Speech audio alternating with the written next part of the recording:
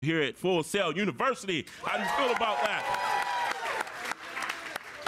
Wait, before you go further, my mother is texting me asking how she can watch this online. Is it really being streamed right now? Yes. Oh, okay, there we go. Okay, sorry, I just had to make sure my mom's was up to date on what's going on. Should we start again? No, we're fine, we're fine. Yeah, okay, right. All right, I'm here hosting the event called Get Your Foot in the Door, the best film internships and programs, okay, film programs. So I need you guys' helping me welcome our wonderful guests, our panelists here.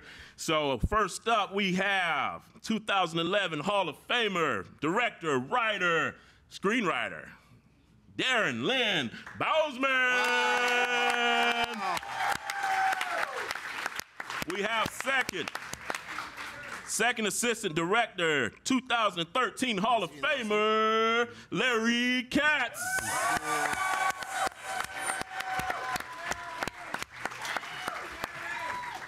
And also this year's Hall of Famer, inductee, representing the class of 2014, supervising film editor, Hunter M. Vine.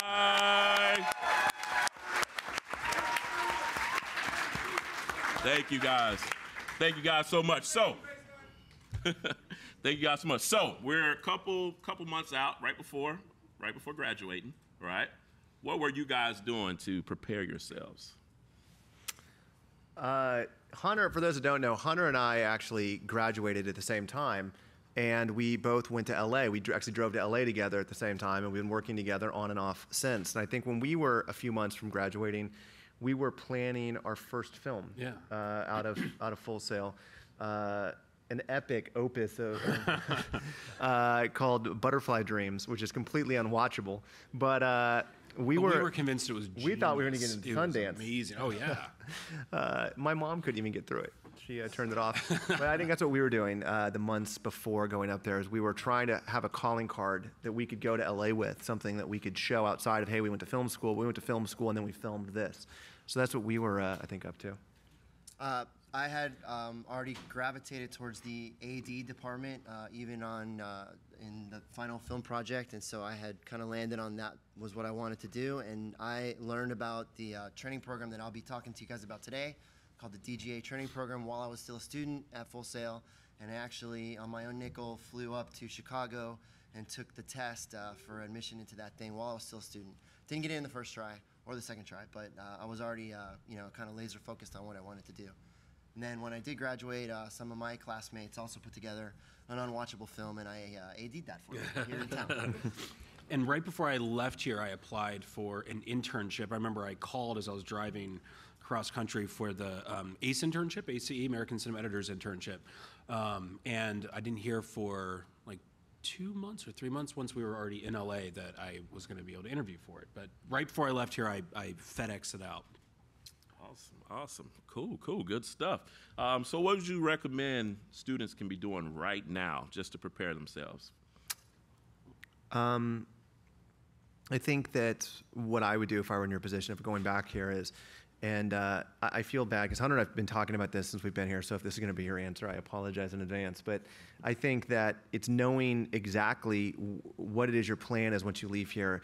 And I think a lot of people still, even today, people have come up and said, I haven't figured out what I want to do yet. Well, if you haven't figured out what you want to do yet, you need to stay in school. And I think that my advice would be know exactly what it is you want. Don't have a broad idea. If you want to be a director, then that's what you want to do. And you're leaving here should be, how am I going to be a director? If you want to be an editor, but know exactly what you want to do and think of it as a roadmap. You're picking your destination. You're not just going to get in your car and drive. It can inform every decision that you make, every type of job you're going to go and get, or internship, or whatever it is that you're pursuing.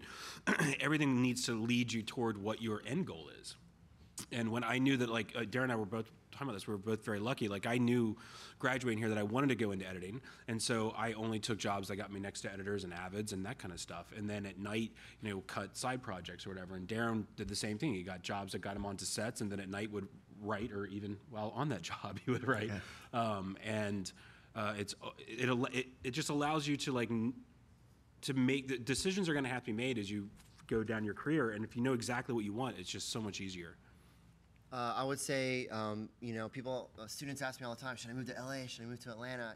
I think now as you're approaching graduation, you need to figure out where you have resources. Who do you know that you can stay with or crash on their couch? Who do you know that already moved to LA 2 months ago and they're working as a PA and they can help you out? I mean, those are the kind of, people hire who they know.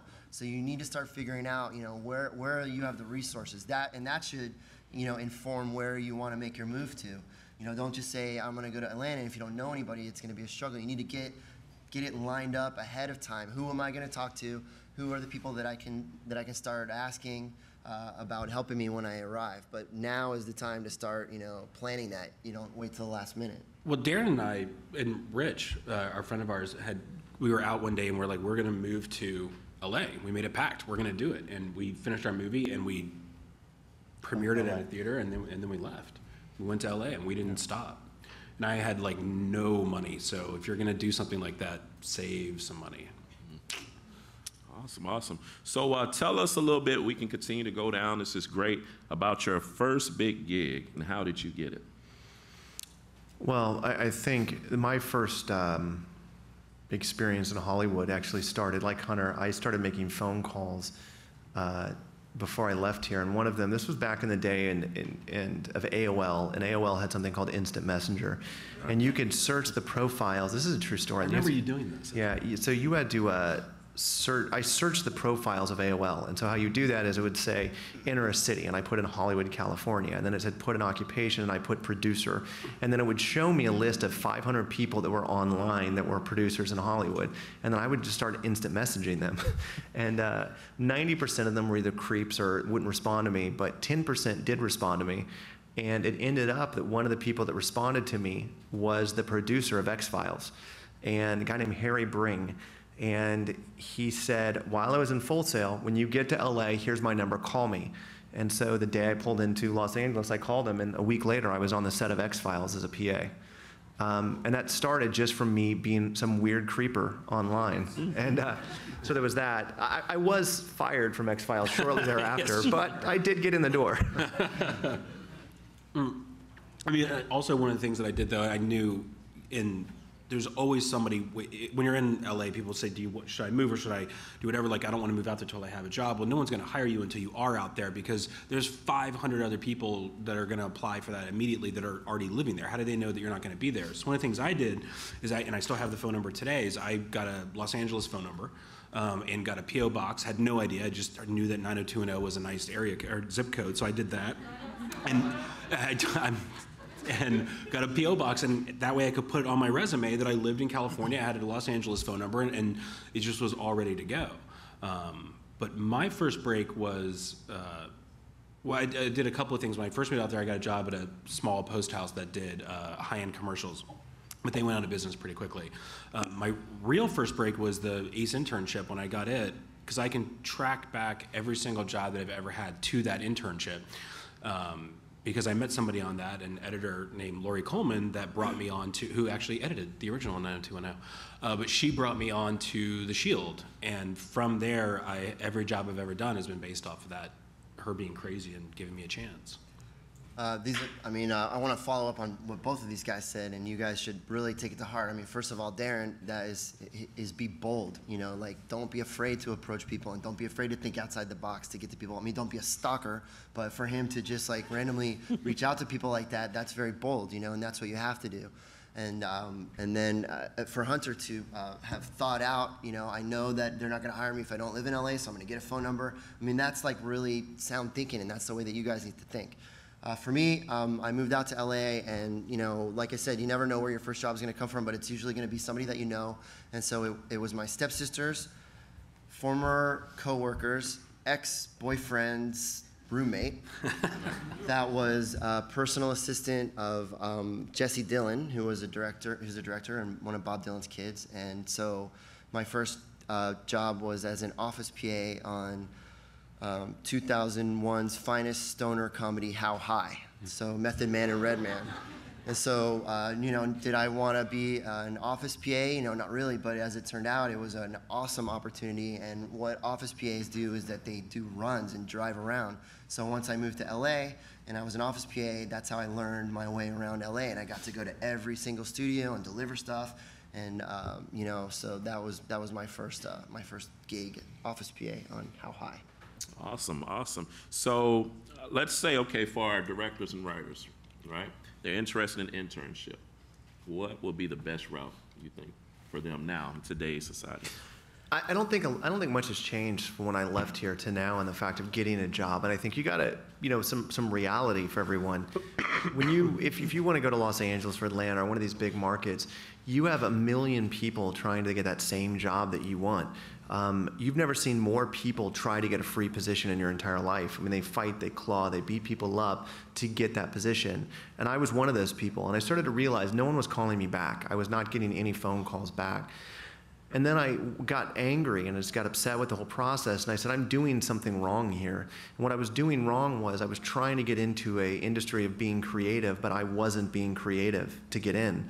And so one of the first, I think, real big jobs that I got that I wanted, that I actually maintained, was it's a job at a place called Synergy Pictures. Synergy did, they did all the Die Hards, they did Rambo, they did Terminator, they did Stargate, they did Basic Instinct. They did like the biggest of the big action movies in the 80s and 90s. And I found it on a place called Mandy Jobs. Now, here's what's crazy about it, and I recommend this to you guys. At that point, it didn't tell me who I was applying for. It says, looking for an office PA, here's a fax number, fax your resume in. Well, 99.9% of the people would fax the resume in, and the resumes all looked the same. The resumes were a sheet with their name, their address, and their experience. Well, I had been doing that for over a year, and nothing was happening. So I said, I'm going to be creative.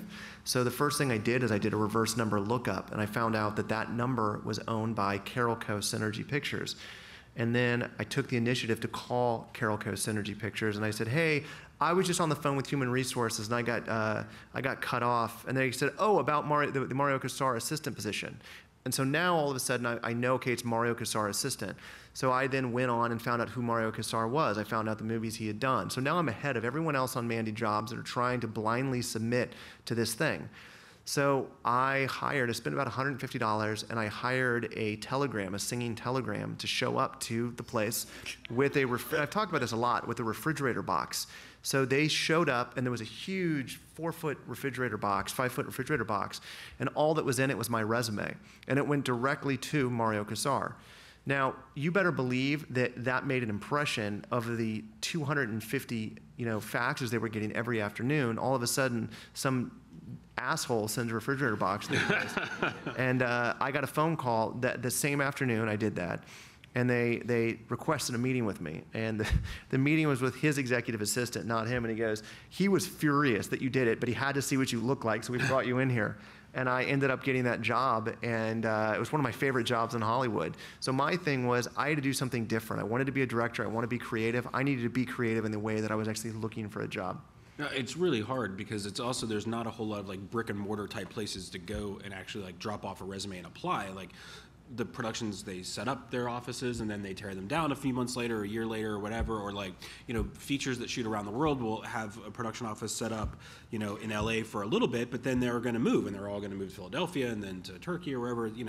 So it's very difficult to actually be able to get in there. And I don't think I ever got a job doing that, because I remember just scanning like all the postings online and faxing in.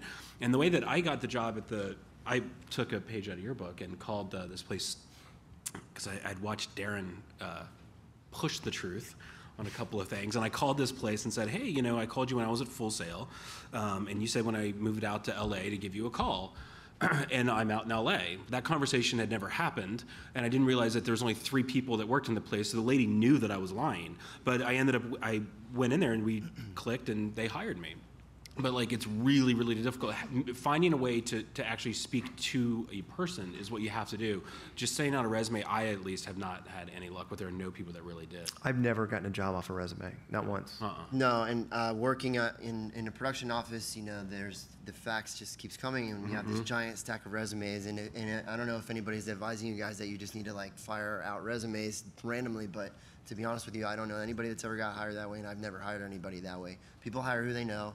And, you know, like Darren says, you got to think outside the box. And I encourage you guys, as you submit your portfolios to my class for Final Film Project, if you're going to, you know, if you're submitting for, I see all the portfolios look exactly the same. It's a little binder with stuff in it. And it's like, you guys are supposed to be creative, right? So think outside the box. It doesn't have to be that way. You know, you have to do something that grabs the attention. If you don't know somebody there, you have to somehow grab the attention, but it has to be a fine line. It can't be obnoxious or ridiculous, you know, or criminal, but, you know, it has to be, well, you have to be creative, because we're creative. That's why we're here, right? So, I mean, I did something as simple as when we had a class here, and it was like one of the last classes we took, which was resume, and they were talking about this, how to make yourself stand out.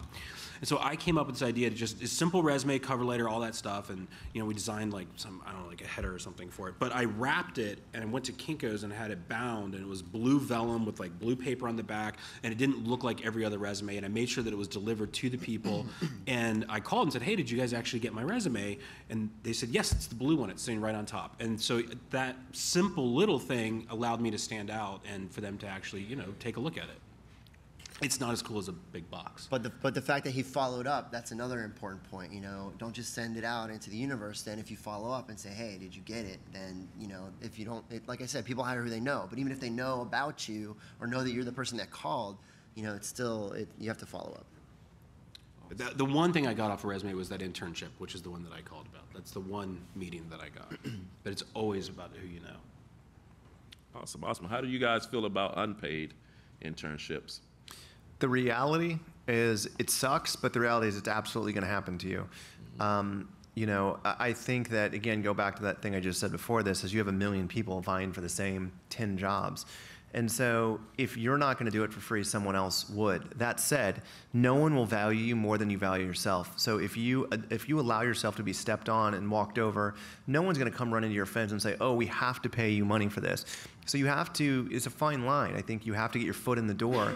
And once your foot is in the door and you're in the room, you have to start kicking your own doors in and get paid, because no one's going to do it. And just make sure you take care of yourself and that you're getting something out of it. If you get to a point where you're not getting something out of it, then, you know, it is possible. There are places that will take advantage of you. But my internship was free that I did, and it was 6 weeks or something, or a month. And 100% worth it. I will say that you guys should Google. There was a lawsuit brought by some unpaid intern against Paramount, I think, a couple years ago. And so, as far as like studio films, they don't really have unpaid interns anymore. You should Google it. I forget the details. Darren Aronofsky's movie, I think, Black Swan or something. So so now, you know, that there's not really that many unpaid internships on studio features. So those have kind of gone away. Or TV either, because Fox now I ended up picking up an intern, because I host interns now, and they found out they were there, and 3 days into the internship, kicked them out.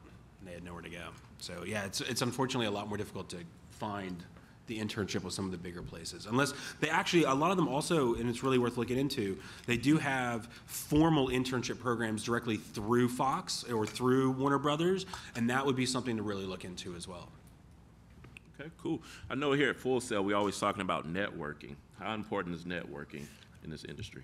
I mean, I think it's everything. I think that it's a perfect example is right now you're in a classroom full of, you know, future producers or cinematographers or writers or directors.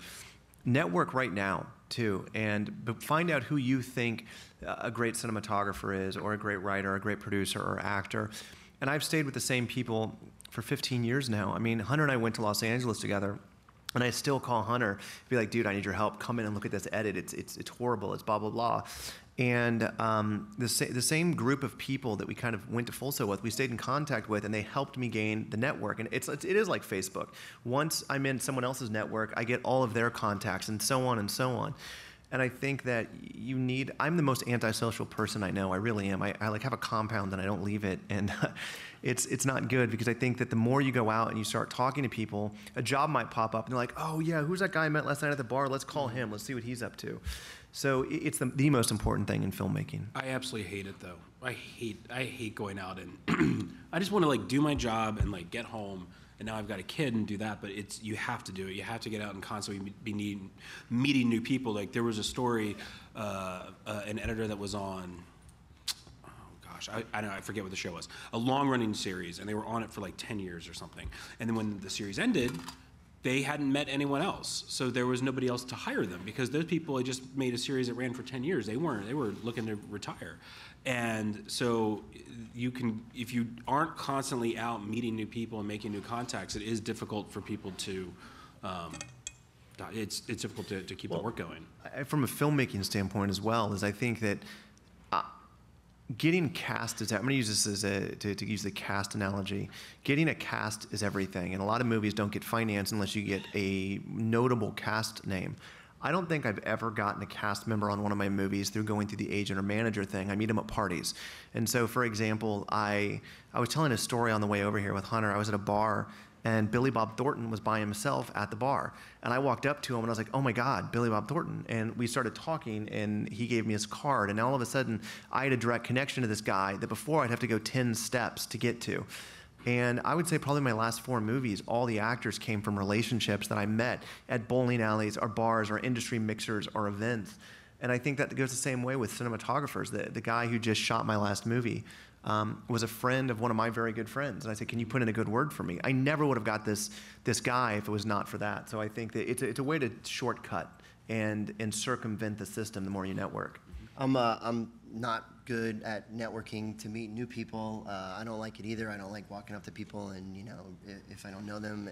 And so I've always been pretty bad at that. But I will give you guys some tips about nurturing your existing network, because it's a freelance world that I'm in, and I go from movie to movie, and there's people out there that know me and like me, but maybe we haven't been in touch, and as soon as I call and say, hey, what's up, they'll be like, oh yeah, I have a job coming up and I could use you. But it's not that they're not thinking about me or they don't like me, but you know, maybe we just haven't spoken in a little while. But I will give you a really important tip about nurturing your network as a freelancer. It's really a good move to call people while you're working. Yes. Instead of calling and saying, I'm in between jobs, what are you doing? If you're like, hey, I got 3 weeks left on this awesome movie I'm working on, I just wanted to check in, maybe we can have lunch when I'm done.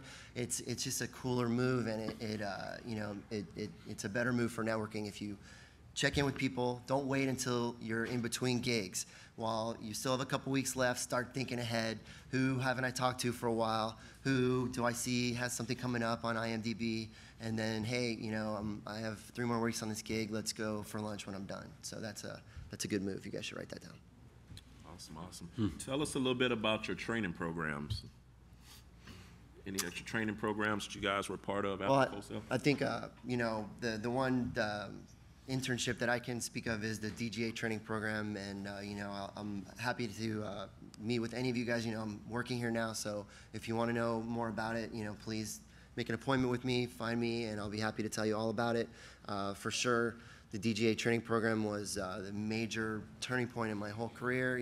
Like I said, I learned about it when I was at Full Sail. I applied for it one time as a student. I moved out to LA.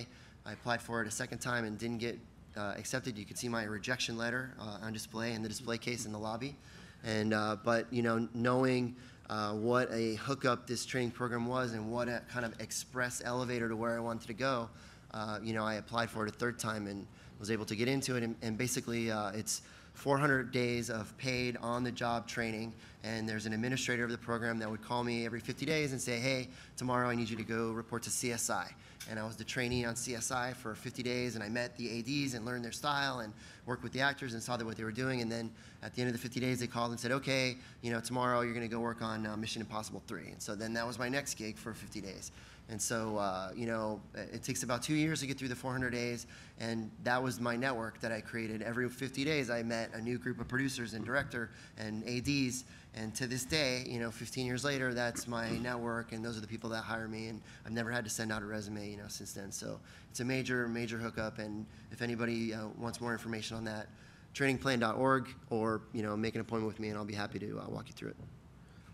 Do you mean like the ACE internship program that I did? That's cool too, yes. I mean, that's cool too. Did you have something else in mind? No. Oh, okay.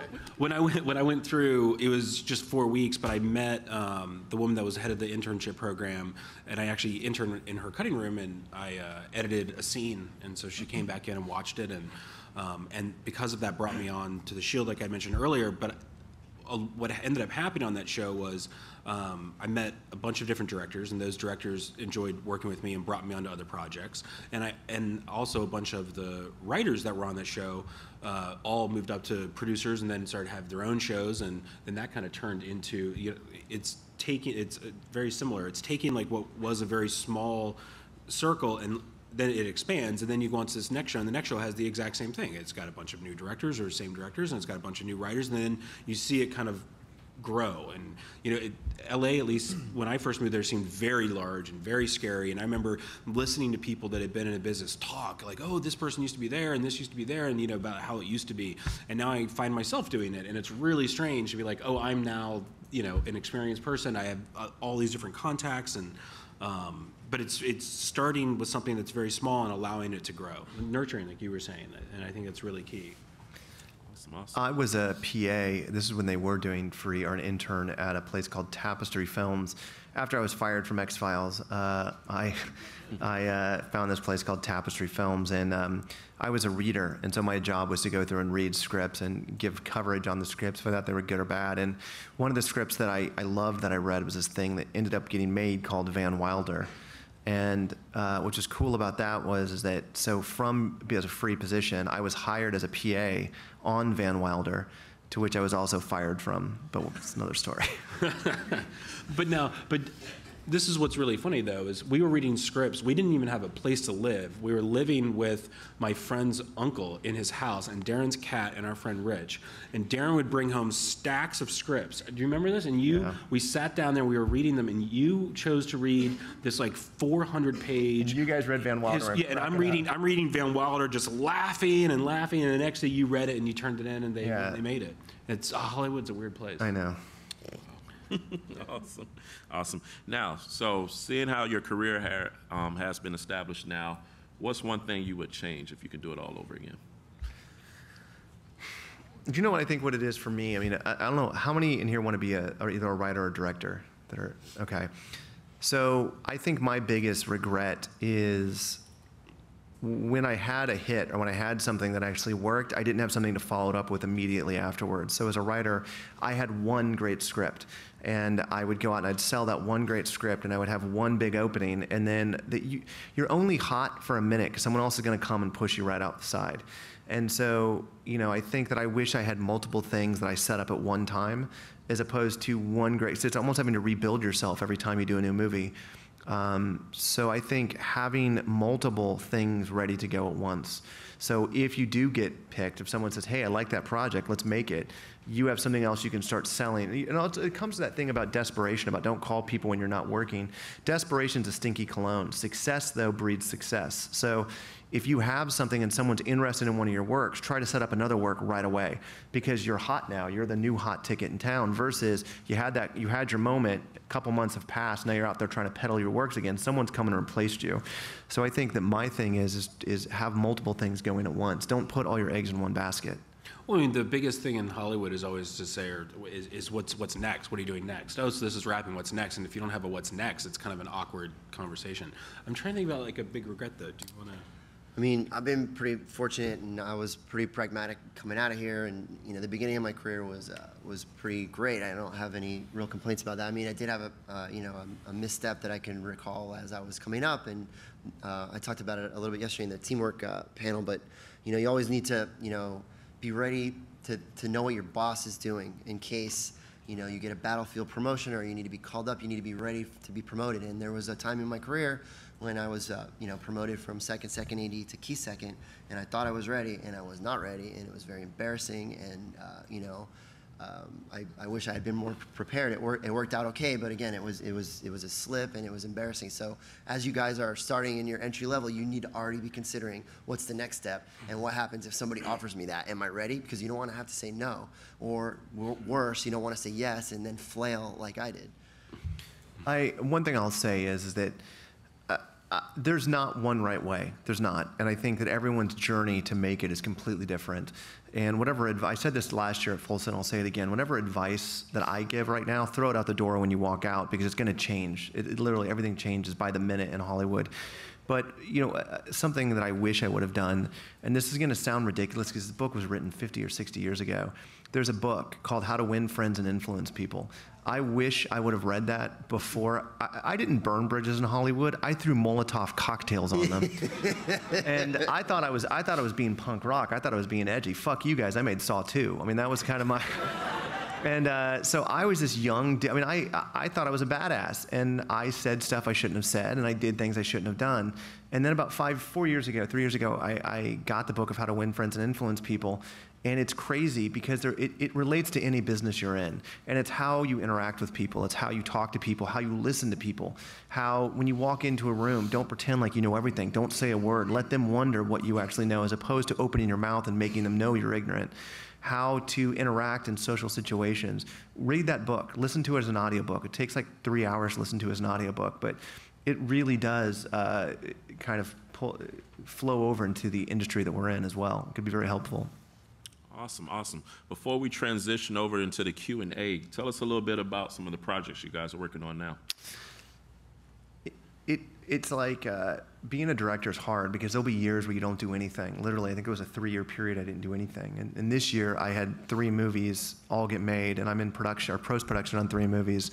I do this weird thing called The Devil's Carnival, which is a musical rock opera. I just finished the sequel of that. I just did a horror anthology called Tales of Halloween. And then I'm just finishing this movie called Abattoir, which was it's like a haunted house, Hellraiser-esque movie that I'm really excited about. That will be my next one that comes in theaters, is Abattoir. And that's based off a comic book that you did, too. Yeah, I wrote a comic book in 2007. It took that long to get it. Maybe it was 2008. But it took 5 or 6 years to get off the ground from a comic book to actually, I shot a concept film, which actually showed here last year, the concept thing, to actually going into actually making it, which we finished production on it in New Orleans this year. Awesome. What about you, Hunter? I finished a show called The 100. Just finished doing that. We wrapped, I guess they just aired the finale. And then I'm on a new show called Damien, which is about, it's based off the 1976 film The Omen, and it's about the boy when he's grown up. And then, you know, I don't know what the next, I guess I'll Can you say what you're possibly doing? Going back to the 100 and possibly directing an episode. Directing an episode, yeah. Ooh. Yeah, so we'll see. Wow. Now I have to do it. Yeah, you're gonna be an asshole. Me, I'm a lucky guy. I produced 2 short films this month, one called Saving Miles and one called Shopping. Last month I produced 3 short films called Ashore and The Doll That Aged and Telepathia, and that's me working here at the school, having a lot of fun. But I do have still lots of friends in LA and lots of connections and people that I would like to work with, so if I have to take my leave of you guys for just a little while, you'll have to excuse me. You know, I got to put a couple jingle jangles in my pocket and you know, stretch those muscles out a little bit. So you know, there's always a couple irons in the fire back in LA. So I'll be happy to get back out there for a little while too. Cool, cool. So now we're going to transition over to the Q&A. If you do have a question, raise your hand and a microphone will come your way. If you're online, please refer your question to our online moderator, and they will try to refer it back over to us. Okay, everybody cool? All right, so we will start the Q&A. I don't know how to say this, but what is your advice for aspiring female directors that's come out of film school? Say that again, the advice for what? I'm sorry. What is your advice for aspiring female directors? Female directors. I just want to make sure, advice for female directors, go fucking make a movie. I mean, I don't look at, listen, a good movie is a good movie. And I think whether you're white, black, male, female, I think do what you know. Do a story that's personal to you. My advice goes the same from anyone, no matter who you are, where you're from. Tell a story that only you can tell.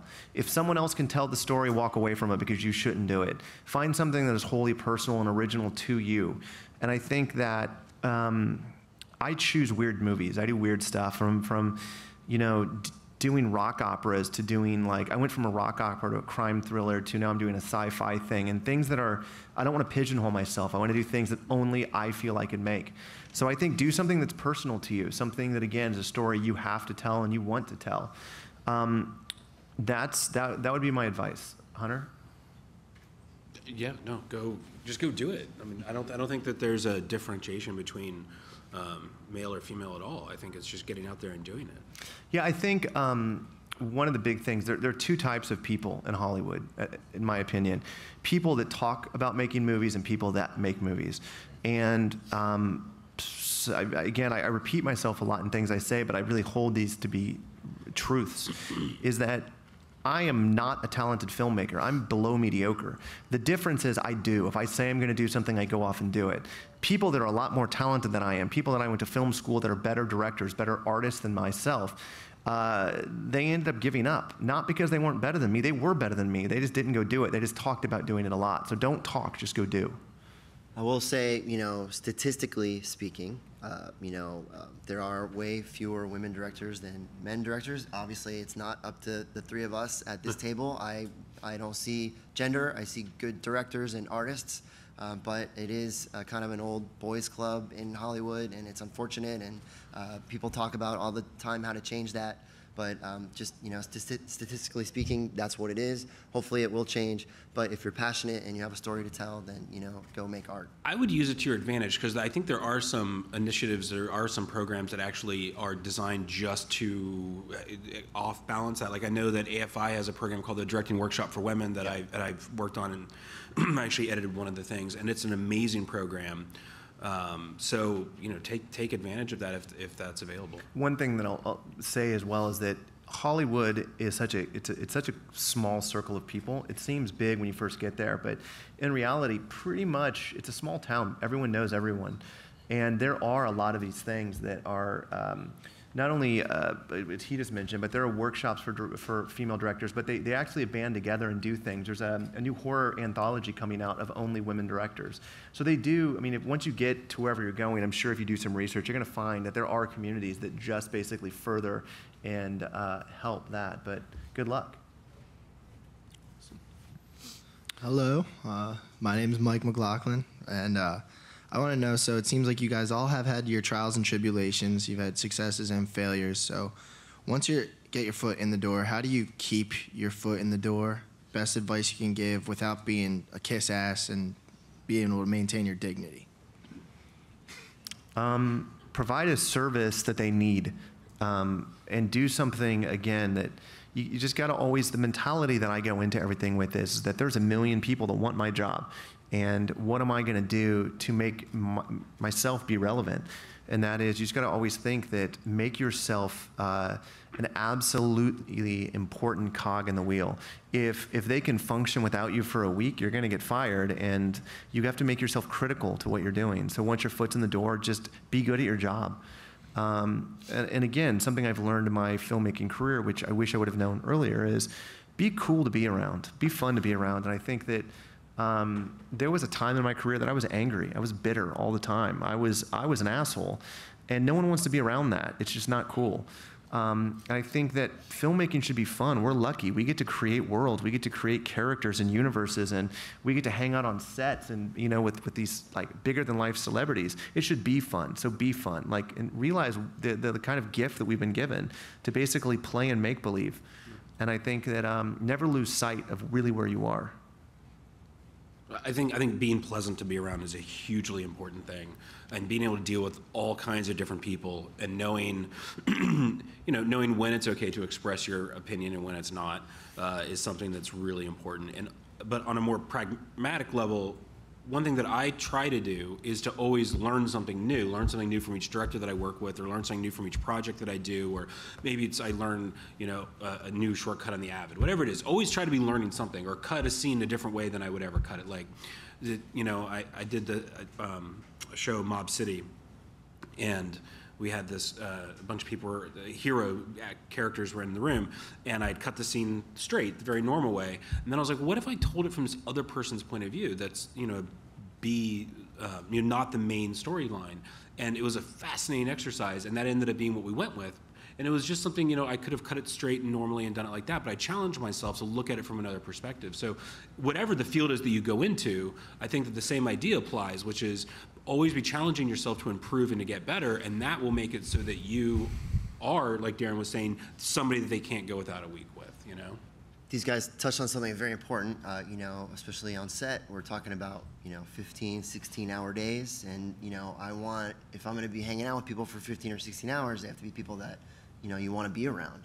And, you know, I touch on this on every Full Sail panel, but that relates to personal hygiene as well. Not to say that all Full Sail students have that issue, but certainly there seems to be some kind of a funky aroma sometimes. And, you know, if we're working together for 18 hours and I can't get within 2.5 feet of you. I bring deodorant everywhere I go because it's not cool to smell bad on set. It's just not cool. It's just don't do it, please. So yes, I have deodorant in my cutting room. Make yourself somebody that people want to be around. Another. Don't be the stinky guy on set or lady on set. Once you get your foot in the door, though, I think, and I was just having this conversation today with Matthew Dunn, who's the first AD that I usually work with, and I asked him that same question, and he said consistency. So if you got your foot in the door because you're great, and you're the one that got that job, so you can't just be great on like day 1 through 9. You set that bar, and you have to be consistently great all the time, on time, ready to go, nice to be around, nice smelling, all the time. And as soon as that consistency starts to go away, you know, like Darren said, there's 100,000 people at home on the couch looking at their phone, waiting for it to ring, that can be there in 10 minutes. So consistency is the way to keep your foot in the door. You know, when you get in, because I was lucky enough to get onto this the show that I should not have been on at all, and I was constantly challenged because I was not ready to get the bump up, and I was like, I mean, I'm very serious. I was ill every morning. I was vomiting. I was so nervous, thinking they're gonna fire me. And I'm like, there's no way I'm gonna make it through this. And I was like, I'm gonna quit. I'm gonna quit before they fire me because that's just gonna be too much. And then I got my first check, and I was a union check, and I was like, I'm hanging out here until they fire me. I can do this. And then everybody in the editorial staff ended up leaving for different reasons throughout that season. I was the only one left. And when the producers comes in and says, you know, I just want you to know, you should not leave. You should stick around. Like even the fry cook gets bumped up something. I forget exactly what the saying was. And he was basically like, you should stick around. I see good things coming for you. And at the end of the season, this other person comes up and says, hey, I want to thank you for always being so calm. You were the calm amongst the storm. And I was like, I was the one that was literally vomiting in the bathroom downstairs because I was so nervous that this wasn't going to work. And then that was the first season. The third season, I was cutting, you know, on the side doing projects, and I got a call, and it was executive producers, and they said, we're looking to move you up to editor. And what I did, because I knew that I didn't have the experience under me to take this on, was I worked every Saturday for free. I worked every Sunday for free. I stayed late. I did not, because I knew that they could have hired somebody else that was way more experienced than I was. So I wanted it to be as easy on them as possible, as if they had hired somebody that was more experienced. So I gave all this free time in order to get faster and to keep up, so that I didn't become a liability for them. And I think that sometimes that gets missed by people that I've been with, that I've watched get bumped up. Is they're, you know, they go, well, I'm going to work my 60-hour week or whatever, and then go home. And sometimes you just can't do that. One of my favorite expressions, and to go along with what Hunter said, and it goes along with, you know, being somebody that people want to be around, and he's calm. They perceive him as calm. So one of my favorite expressions is to be a duck, be like a duck. So if you look at a duck on a lake, on the top of the water, that duck is like very serene, but underneath that water, those legs are pumping away. So Hunter every morning is vomiting and, you know, having explosive diarrhea all over his apartment. I didn't say that, but how did you know? That's actually real. That's I thought that was probably what was happening. But yet he's perceived as the calm guy at work, and so they want to keep him around. So, you know, be like a duck. Okay. Hi, I'm Alex. I'm over here. Right here. It's very hard. Oh, yeah, okay, see you. I just had a question about students who are kind of new in the program. I'm only on month 6. What do you recommend I start to do to push towards my career, or is there anything that I can do now, you know, throughout my Full Sail career that will help once I get out? You know, when we went to Full Sail, this was Hunter and I graduated 15 years ago, but it's crazy. I think you're going to get what you put in to everything in life, including Full Sail. And so there was a group of us, maybe 5 or 6 of us in our class, that we were here every day even on our off days, even when we didn't have labs, we were here and we were constantly talking to the instructors and we were checking out gear, and we were trying to basically consider this a sacrifice of our time in life. We weren't going to parties, we weren't going to all the bars, we were only focused on what's next. And I think that it's you get what you put into it. And I think now, 15 years later, the same people that did that are still working in Hollywood and in the industry that we chose. So I think that for you, I don't know what are you here for? What in film though? Yeah. Okay, then you should be producing every single day. Like, seriously, and that could be a 30-second spot. I mean, we were joking last night that when we were here, we directed and edited and produced like some of the worst, like a backyard golf putting green and just horrible things. But we were constantly working and we were constantly on set. And I think do that. Literally produce a 1-minute short film. And then the next week produce a 10-minute short film. Start your network. Start meeting with writers and directors here, because if you want to be a producer, you need content. I'm sure there are writers here in this room. Go start talking to them, network with them, find something that you like, find your voice in their material and get it made. Start doing that and get in a routine of doing that, because what's going to happen is you're going to leave Full Sail and you're going to get dropped into the world. You need a routine. You need to know. So if you're going to do that here, you can do it anywhere. So my advice for you right now is pretend that you weren't at Full Sail right now. Literally live each day as if you're in the real world. So start producing right now. You don't need an excuse to produce. Full Sail is an amazing place with amazing resources, and like I mean, when we came here, forever ago, I mean, it's fantastically better now than it was then.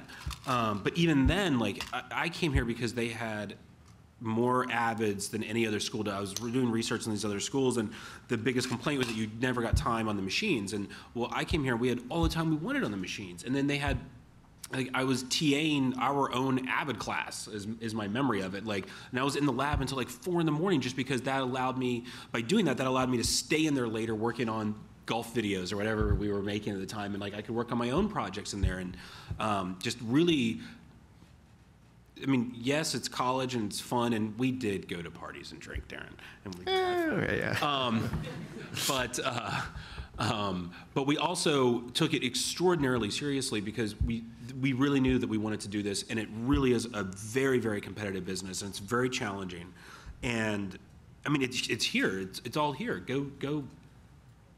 Yeah. I mean, there's no reason not to. I would add, in my class, Final Film Project, every month we produce a short film, and every month I hear from a very small group of go-getter students that contact me and volunteer to work on those films, and we always need production assistants and extras. And I mean, you guys are talented and you guys are getting an amazing education, but what you do not have is experience on set. And there's no shortcut for that. There's no class for that. And even if you want to be a producer, I agree with Darren, you got to be what you want to do, but you don't think that a producer should know how long it takes to set up a C-stand and put a flag on it? Like, you don't think that would be important information for you to have? So, I mean, you guys need reps on set to get, even if you want to be a producer and you're never going to be on set, you need to know what that's about. And that is available to you here. And, I make sure that these sets are very similar, just a small microcosm of what a real set is. And so please contact me, and I'll be happy to get you in contact with the ADs and the UPMs on the student films and get time on set. Yeah, we did that. We would follow, for some reason it was somehow tied to my editing class, but we would come and hang out with the classes that were behind us on their 16 projects. Yep. It was great. And even if you're a PA, if you're a door PA, I mean, any minute that you are on set is valuable, because you guys, again, you're going to leave here with education and talent and, creativity, but you don't have experience. And so you need to realize that, once you get in the real world, that you're going to be dealing with every single person has more experience than you. Even if they didn't go to film school, they're still on set. Even if they have 1 day more of experience than you do, you have to be, kind of reverential to that and understand what your standing is. But I'm giving you the opportunity to get reps on set, and that's, I think, what you guys all need. I want to go back to one thing that Darren said, which I don't think it really relates. I was just thinking about it. You were saying that in the How to Win Friends and Influence People, right? It said just to keep your mouth shut. Yep. Keeping your mouth shut is so incredibly important, especially when you don't know what's going on. Nobody in the room doesn't know that you don't know what's going on. If everybody else in the room knows what's going on, they're going to assume that you do too. Be quiet. get out of the meeting somehow or the room or whatever it is and call somebody or look it up or whatever that does know how, like what's going on. That's a hugely important thing. And Tony, that book it changed my life when I read it, and it's again how much it's actually related to my filmmaking career in the last few years. So definitely check it out. It's a complaint that I hear from people in the industry about Full Sail grads that, you know, you guys get out there and, oh, I was the director on my final film for 4 days, so I know something. You don't. I mean, again, you're getting a great education. We all got educated here and had successful careers, but there is no shortcut for experience, so keep your mouth shut until you've done it 500 times, and then you know what you're doing. Until then, you're still learning. But I would say I still don't know. Like you have to, every time you go and do it, it's a new circumstance, it's a new situation, and I still, maybe I don't vomit every day, but I still get very nervous going in and doing it because it's like, these people think I know what I'm doing. But yeah, all but right. once you get experience, you can fake it better. Right, you do fake it better. You do, and you can sleep better at night. We all. I've made an entire career faking it. We all fake it, and you know, I would be on set and, you know, be on bigger and bigger movies and very concerned that, you know, I didn't really have a good handle on it. And I looked around, you know, and I kind of realized that everybody is kind of faking it. You know, once you've seen everything once on set, you can react better, but still, you know, everyone is kind of faking it. So just keep your mouth shut. Don't, you know, be a duck. Don't let them know that you're vomiting, and fake it. The explosive diarrhea too. Explosive. Yeah. Hi, my name is James. I want to be an editor when I get out of Full Sail. So my question is, do you know of any internships through any companies that are very worthwhile pursuing? Well, I highly recommend the ACE internship that I did. That's an amazing program, and I would love for somebody from Full Sail to get in there because they're always asking me, "Where's your fellow Full Sail people?" And anytime I get a chance to talk about it, I say, "Please apply for it, go for it. It's an amazing program." But also, I know that Fox has a post-production internship because we ended up hiring that intern to be our assistant on Sons of Anarchy. He was supposed to like move on, and I know we keep talking about like going and meeting new people, but he was with us for like a week, and we just really clicked. And he was supposed to go and meet like 3 other rooms, and he gave up the 3 other cutting rooms and stayed with us for a whole month of that internship. And then it worked out for him because we ended up hiring him for like 2 or 3 years. We worked together, but I would look into the individual studios, and I would 100% go after that ACE internship. Yeah. Here. Wow, that sounds really weird. Well, in your opinion, how far does international experience go for in Hollywood or United States industry? Because my experience is obviously overseas, so just does that count for much here, or does they hire like locally American trained people? I mean, you know, your immigration status can certainly have an effect on your hireability. You know, you're not going to get a visa to be a PA probably, but you know, if your immigration is good to work in this country and you're talented and you have experience, then yeah, I mean, that's definitely a good thing. I mean, it can certainly be something that makes you unique also, and then lean on that. If that's something that, I mean, find the job where that specialty goes for that. I have a friend who, she was my assistant on a show. She ended up, she's now on Blacklist. She just cut an episode of Blacklist. But she was an American that lived in Italy for like 12 years or 15 years or something. Majority of her experience was in Italy. And I know that it was a transition for her to come back here, not because it was Italy versus the United States, but because she didn't have the contact. She had been gone for so long that it was difficult for her to find her way back in. She was very skilled, and she happened to have a friend who was the other editor on the show, and that kind of got her, and she's starting to get enough credits now. But there was a little bit of an issue for her, and she's the breadwinner for their family, so it was very difficult on them for a little while. But it can also be an advantage instead of a disadvantage. Online? Sure. There's actually quite a few questions this time. A lot of them are for Hunter, but I'm going to start with, they're asking, several people are asking about scripts. How do they get their scripts in front of someone? Is it best to move if they live in Nashville, Tennessee? Do they need to move to California, or what's the best way? I mean, I think California always helps in the way that Listen, I mean, we live in a digital age. I don't think I've seen my agents or managers in years. I get Skype calls, it's telephones, it's texts. That said, going to these industry mixers, like, it was crazy. I went to an industry mixer right before I came to get a Full Sail this time, and it's insane. Like, it's actors that you've seen on TV, it's filmmakers that you watch all the time, it's producers. And deals are done in back rooms. I mean, that's, you always hear that thing, and they're done in bars, they're done in whatever. Like, you and I should make a movie. Yeah, we should ask him to be in it. So I don't read unsolicited material. For example, I've had a lot of people try to send me scripts. I don't do that. And so you have to find a way to circumvent that process. I will read scripts from my friends or people that I have connections with and connections through. So I think you're in a weird catch-22. Either you have to show me something that you've done, like it's been produced, like, hey, take a look at my short film. I'll watch your short film, but I'm not going to read your script. Or I have to know you or know someone who knows you. So I think, do you have to live in LA? No, not necessarily. But you just have, I think, a longer journey to get that material read. So it goes the same way with agents and managers. They're not going to really look at an unsolicited material. At least that's my experience of it. Well, I think one thing that is very difficult, and Darren, you shopped your script all over the place, right? And we're like fighting to get people to read it before it finally was taken in.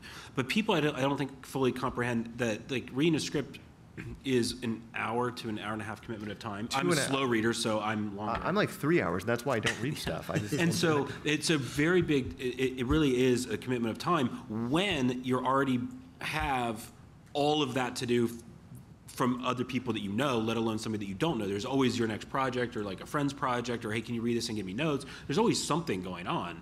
And so when it's an unsolicited script that comes in, it's going to go to the bottom of the pile.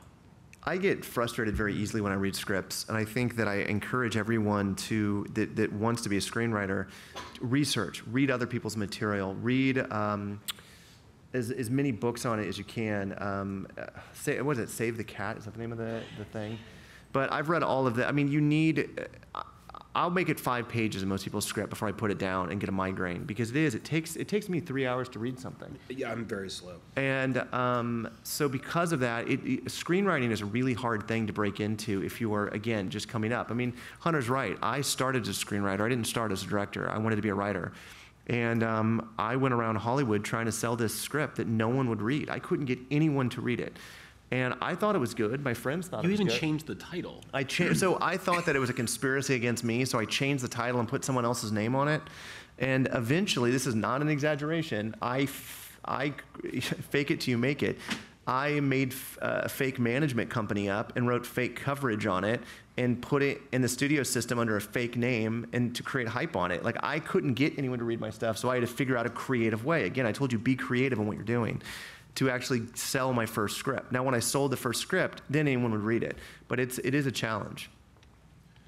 I have to get these guys to another panel, unfortunately. So we have to, I guess, end here. Any last minute statements you guys want to make before we close out? You guys are in the best position you guys possibly can be in right now, and you've taken the initiative in your career already to be in the best environment to basically make it. And again, it's all about what you do right now, how seriously you take where you are right now, based on, I think, where you're going to end up. That's my advice. So it's all what you're going to put into it from this point forward. I feel like there was a lot of, I don't know if it's true, but I feel like some of the conversation at least was negative. And just so you know, it's totally worthwhile. It's a fantastic business. It's always fun. It's always challenging. It's really cool to be able to create something and be a part of something. Whether people, it's really nice when people watch it, but to know that you've been a part of creating something that's actually out there. So while it is brutal and hard and difficult and expensive in LA and New York and whatever, it's also a lot of fun. It really is.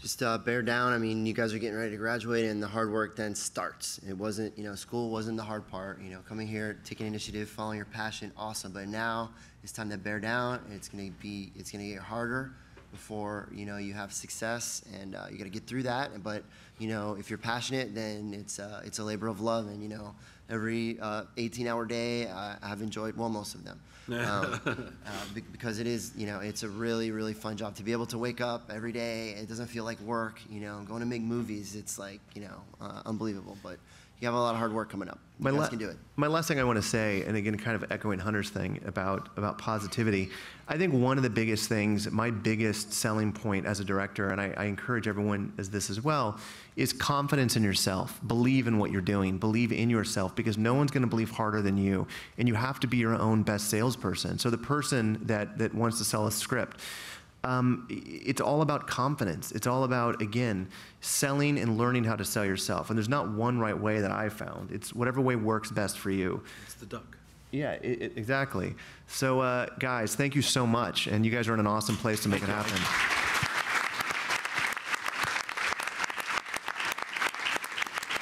Where are we going?